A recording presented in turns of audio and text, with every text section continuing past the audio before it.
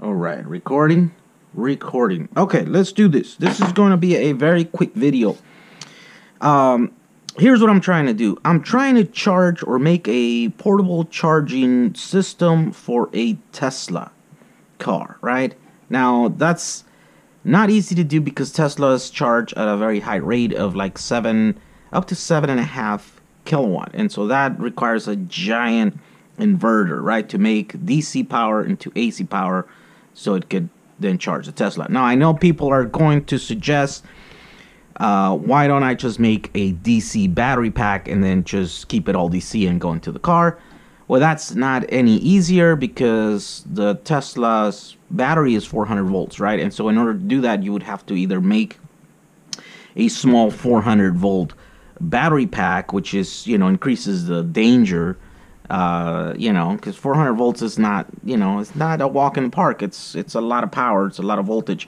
Or you'd make a low voltage battery pack with then a DC to DC to bump it up to 400 volts, and then you can charge the battery, right? But then that requires a giant DC to DC about the same size as this. And so they're not really available because not a lot of people want to do that. It's not a common thing that people need to do. Now, on the AC side, it is very common, so you can buy this for like $700, and then that's how you can do it. Another issue with keeping it DC is that you have to trick the Tesla car into giving you access to the DC terminals on the batteries. So that's not easy because then it requires software and all that nonsense, right? So this is by far the easiest way to do it. You have a low voltage battery, 24 volts, 24, 48, whatever, something like that, and then have an off-the-shelf inverter, sort of like this one, to make it into 120 volts, right? AC, and then from AC it goes into the car, which then uses the onboard chargers to go back into DC at 400 volts, right? It's not the most efficient way of doing it, but it is the easiest way to do it because you can use stuff that is off the shelf. Now, the car requires clean power, right? It doesn't like modify sine wave, doesn't even like some of the cheap sine wave inverters. So this time around, I got a $700 Ames Power digital pure sine wave inverter. Now I'm gonna try to use this. I'm not 100% sure if it's gonna work. I know that it's been successfully done with the low frequency inverters, which means that they have a transformer, right? So transformer based inverters do work, but they are big and really heavy, which defeats the purpose of having a portable, right? So it makes it not so portable of a design. So this is 100% digital, right? So which means that it does the voltage conversion, right? The boost all digitally using MOSFET. So then that makes this unit really light. Still kind of big, but it's very light. And so I wanted to take it apart and see what's inside of a mid-quality inverter like this Ames Power, right? Up until this point, I've been messing around with a lot of this Chinese stuff, and I know what the Chinese stuff looks like inside. So I wanted to look inside on this before I plug it in and see if it works, just to make sure. And you could tell that this is a little bit higher quality because, well, we have an extruded aluminum case that it's a two-piece aluminum case like this one, right? All I have to do is, so that's higher quality already.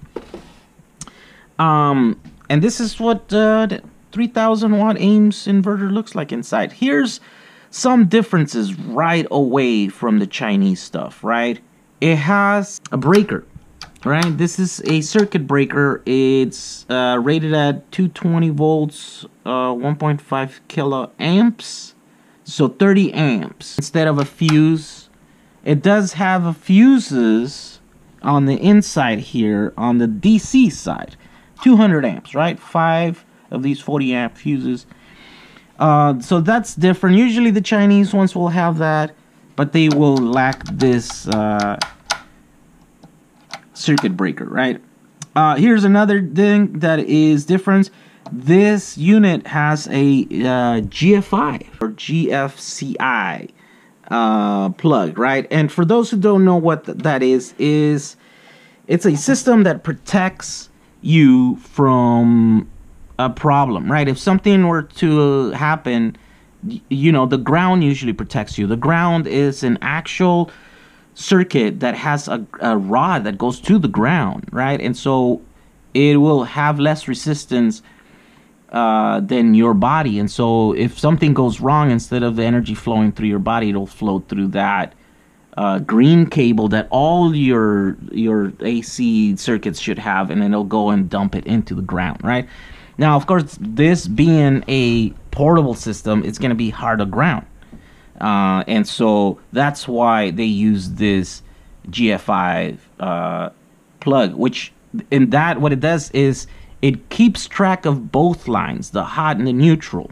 And if it sees a difference in the resistance of any of both of those lines, then that means there's a leakage somewhere, which is usually someone being electrocuted, right? Or it doesn't necessarily. It's just if it detects a difference between those two lines, it'll shut this thing down. It'll just, you know, this is actually the same thing as this, a circuit breaker that is activated by sensing a difference in between those lines. So it's a pretty useful thing. They use it on old homes that don't have the grounding cable on their circuits, right? Before, like in the 50s here in the US, the grounding didn't exist. They didn't realize that they hadn't been invented.